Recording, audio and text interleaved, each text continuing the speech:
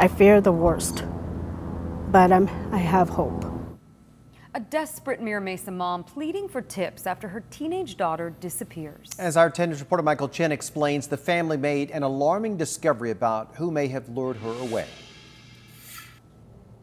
On an ordinary night in this Mira Mesa home, a teenage girl suddenly vanishes, leaving behind a trail of disturbing clues. It hurts.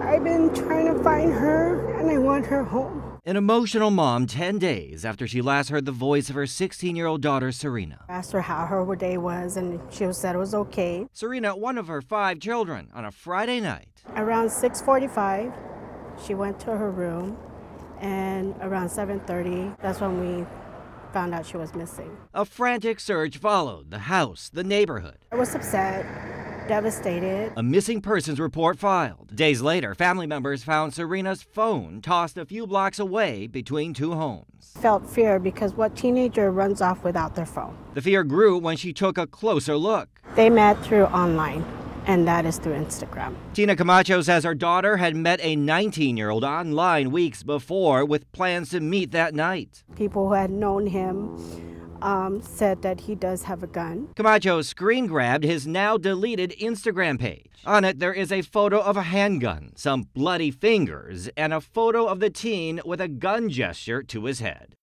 I'm sorry. Beyond disturbing. Or she be held against her will. She hopes that is not the case. For her daughter, a good student who has never run away before, she has this message. Serena, please come home. You know, we want you home, and we love you. Michael Chen, 10 News. Mother's pain. Since Serena disappeared, she has made no contact with her family or her friends. If you have any information on this case, you're asked to call San Diego Police.